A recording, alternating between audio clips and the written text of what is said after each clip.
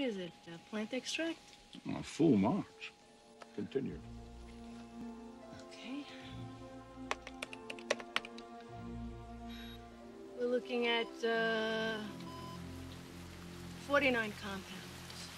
Okay, 49 compounds. No, no, nope. Nearly all of these are identifiable. In short, nothing new. Here's the original extract, the one that works. Here's the 8 subsequent ones that don't work. You notice anything? I'll give you a hint. It's missing from every failed sample. Peak 37. Did you vary the solution? You think the bromeliad changes chemistry during its life cycle?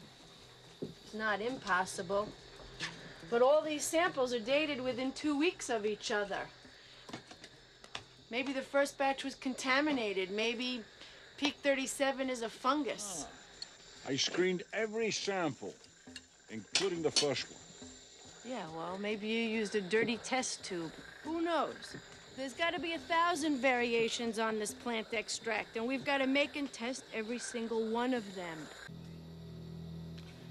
I'm gonna retest. It didn't work, Ray. It's not here.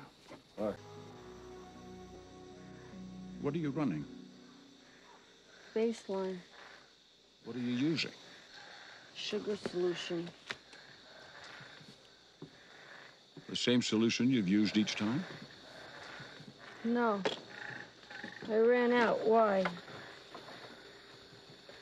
Where'd you get the sugar?